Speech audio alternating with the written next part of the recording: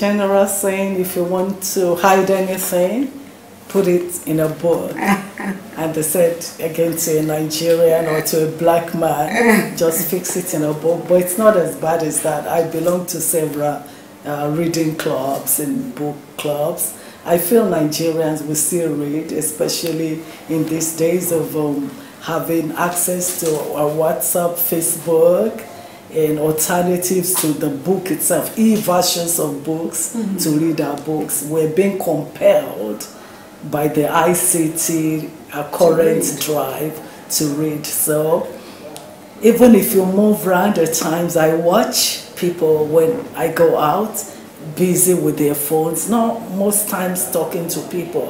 They're just busy looking at news headlines, busy. We isolate ourselves these days until, hey, friend, talk to me. I said, no, I'm reading Newsline. So I love writing a lot.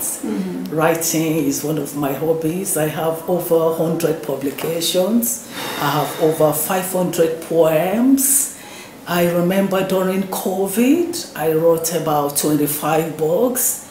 In COVID, I did collection of poems on COVID itself, because we were stuck to stay in, so you will now be a friend to yourself. What is in you put your thoughts on papers. So when we also had this invitation on a constitution review, when Muhammadu Buhari's government said they were not going to work on Goodluck Ebele Jonathan's restructuring, they will rather constitution review to improve on Nigeria political system. I remember doing about 35 positional papers on constitution review, about 12 women, about 12 for the Christians, about 12 for peace advocacy. So I did a lot of writing, published them, we moved them to the House of Assembly.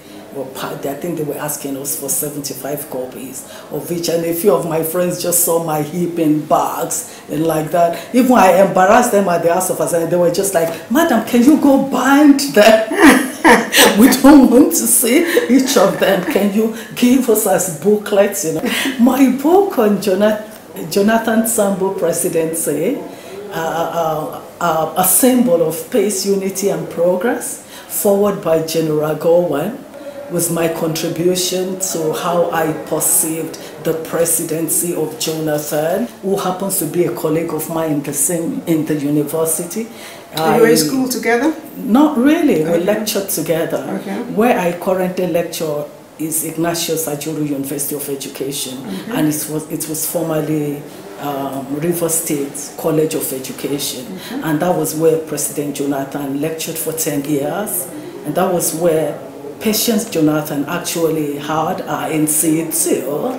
So it is just like my colleague in power and a loving colleague to a quiet guy that we even never knew. So we had that collection of 12 chapters on Jonathan Sambo presidency, and I think my own chapter was on an analysis of his agenda, and then an analysis of some of his speeches, a collection of speeches of Goodluck Jonathan. And by the time I took them to then Professor Koji in charge of NUC, and he saw the copies of the book, he was just like, wow, this is going to every university in Nigeria, this is going to every library in Nigeria. You have done an awesome work, and this is what we're expecting from all other lecturers, to always contribute to national development, not just sitting at the ivory towers in the quietness of the classroom. And I